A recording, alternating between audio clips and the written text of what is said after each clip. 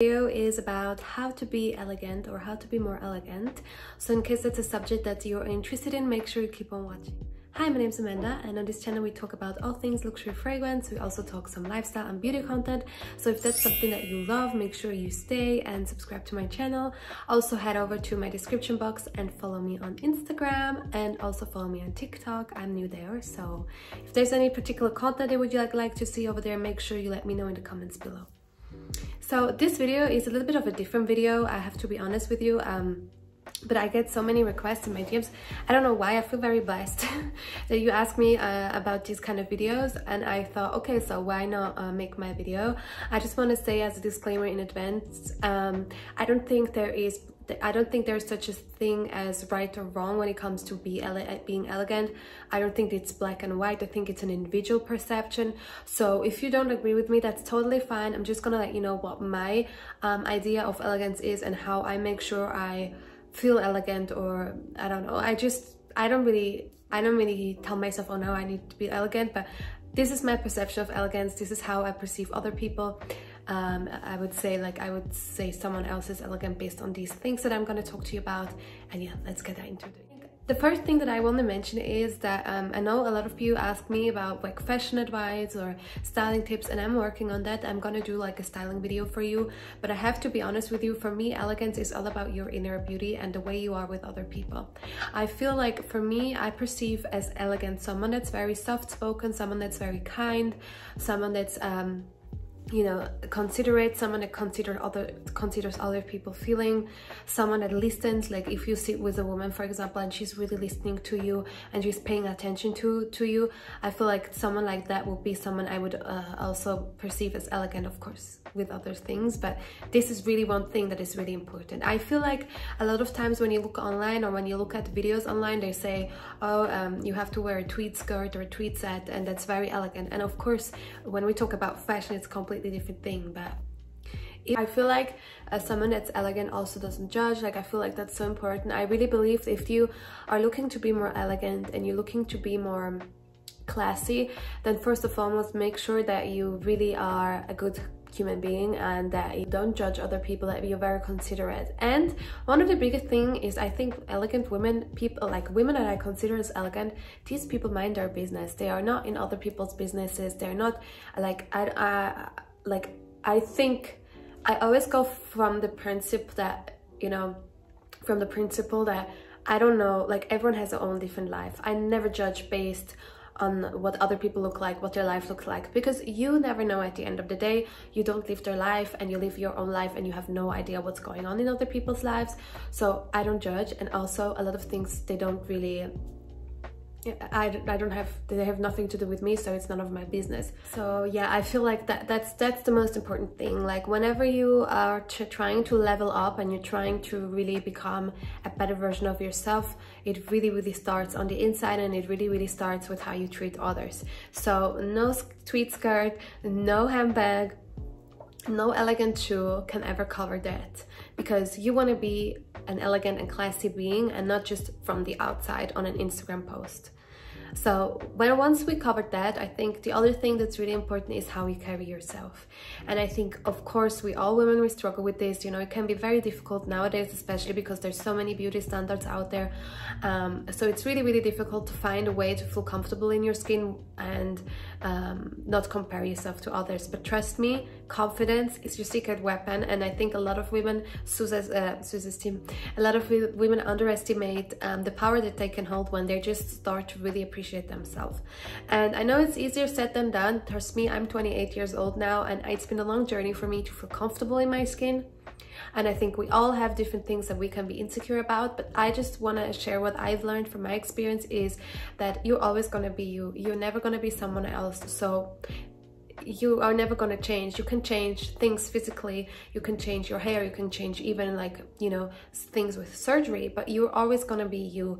And the more you accept that, the more you are going to be happy. And also the other thing is that's really important to know is that beauty standards change all the time. So if you're just running around to meet a certain standard, then you're going to be very unsuccessful, because the standards change all the time. And beauty standards are not created to make you happy. Beauty standards are created to make money out of you, because if there would be no insecurities, then in a lot of businesses would not exist today, because simply that's how they, you know, that's a big industry. Like the beauty industry is huge. Doesn't mean that you, like, I just come a little bit back to that after. So I think it's really important to understand that you can everything that you learn in life, it's programmed. I like to believe that. I like to believe that you can talk to yourself in a kind way and that it can impact you.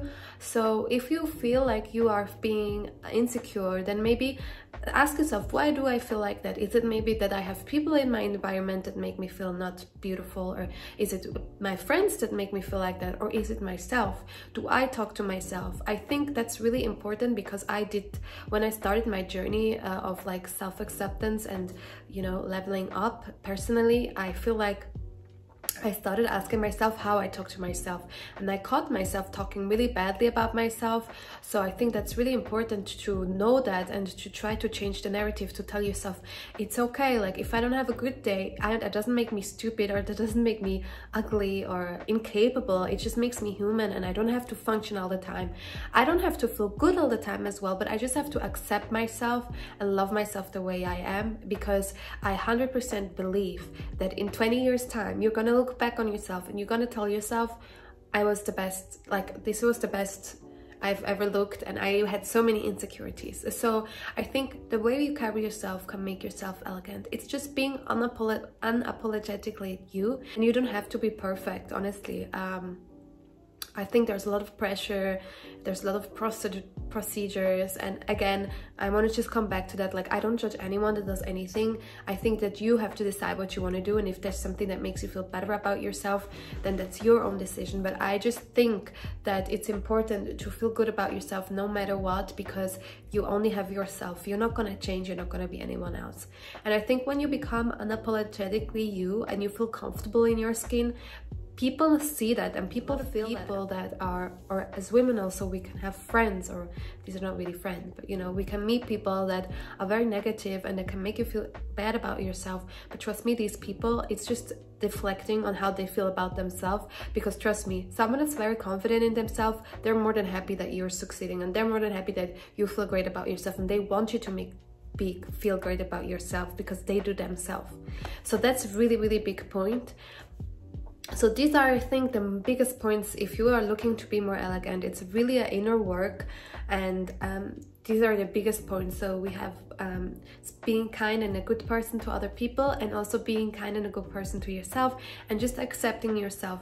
And I want to also again mention this: there are no beauty standards. Beauty standards have been created by society. You can create your own beauty standards. You are beautiful the way you are, whether you have I don't know what kind of nose, whether you have I don't know what kind of lips. You are beautiful the way you are, and you don't need a change. You just need to learn how to fully accept yourself, and then go from that point. Then the other thing for me is, I know a lot of people say, you know, you have to always be put together. I really believe that you have to do whatever makes you feel comfortable, but I can just tell myself, I've always been a person, even when I was younger, I like to get my hair done, I like to get, you know, makeup. It's just always been my thing. I've never forced this on anyone. I never forced this on myself. I honestly am like this. But I also have days where I just want to be in my tracksuits and want to be you know, comfortable. And I really believe, and I think that you can be elegant and have sneakers. I mean, I want to still look put together, and I go somewhere, but I just don't feel like wearing a lot of makeup.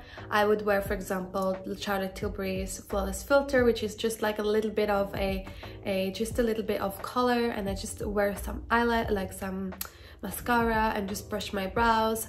But that's me. I don't, honestly, I think people, it's like a lot of people that were like, oh, she's very elegant. These are people a lot that are very effortless. They don't really do a lot. A lot of people that are elegant are not even aware of, but I honestly have to be, I'm being honest with you. As so many people of you write me comments that you find me elegant, and I so appreciate it, and I could get told it, but I don't wake up and be like, I'm gonna be elegant today. I just want to feel comfortable, and I just want to be myself authentically. And maybe the elegant style, or like I would say the class, I would say, you know, a little bit of old-fashioned style is maybe not your style, and that's totally fine. And I think there are no rules. You have to really dress how you feel comfortable. Trust me, in my opinion, elegance is really coming from the inside. So if you already work on the two parts, then you're already good. And then I would just like to address shortly how I make an outfit elegant. If I, like, for example, I want to add it a little bit of a sophisticatedness, I would say so. I always work with jewelries, like I don't always like wear real jewelry. I also have like fashion jewelry, like the brand I worked with. I like to wear gold hoops or like bracelets. I like to wear like pearls. I always loved vintage earrings. They're clip earrings, they're bigger, they just immediately give you a completely different look. So if you imagine, for example, I will try to put something in. If you have like black pants and a white top that's a bit loose, you can put it in your black pants. You have the big vintage earrings and some loafers. It immediately looks elevated, it immediately looks elegant, but you're still very casual. But I will do a separate styling video on how I style my pieces if you want. But this is like something that you can, you know, zhuzh up a little bit your outfit. If you're looking to elevate your outfit, I highly recommend you invest in some nice shoes, in some nice bags. I really work with accessories. Like, as you know, I'm not very fussy when it comes to clothes. Like, I am being more fussy because I want to be more sustainable, and I also want to have a smaller collection because I think for me it's over that collecting these huge amounts of clothes. I just want to have a very curated, nice collection of clothes and just be able to wear my pieces together. And I think, you know, what I like to do is dress very simple but zhuzh it up with a nice blazer, with a nice bag, with some nice shoes, with some nice accessoires. So I prefer to invest more. If I would have an amount to invest either in shoes or clothes, I would probably go with that accessoire route, because I just feel like that can just completely change your outfit, and I just like to dress very simple. For me also, that's really important, is comfort, because I don't really believe in, like, you know, if I wear an outfit I'm not comfortable in, I will not look classy, I will look awkward, because, you know, I will not feel my best. So I make sure that all of my clothes that I wear, all of my outfits are very comfortable, because honestly I cannot bother to just wear something just for it to look good. I have to be honest with you. And that's basically it. I think that's just my idea of being elegant. And as I said, I'm gonna make a video about elegant ways to dress, or how I style my outfits to make it look more elegant. But I hesitated to do this video because I don't like videos where people are like, you have to do this to be this, you have to do this to be this, because I truly don't believe in it. I really believe it's all about perception, and no perception can be wrong because it's in your individual perception and you have the right to have a certain perception. So, but for me, really being elegant has really most to do with yourself. Like, honestly, being a kind person and really working on yourself and just being kind to yourself as well, I just think is really important. Don't be rude to other people, don't judge. I just don't think it's good. And I also believe everything you put out there is coming back to you eventually, so I don't know if that helps. But yeah, I hope this video was somewhat helpful for you. I know it was a very chatty video, but you asked me for it, so I hope at least that you enjoyed it. If you would like a styling video, then make sure you let me know in the comments below, and I see you next time.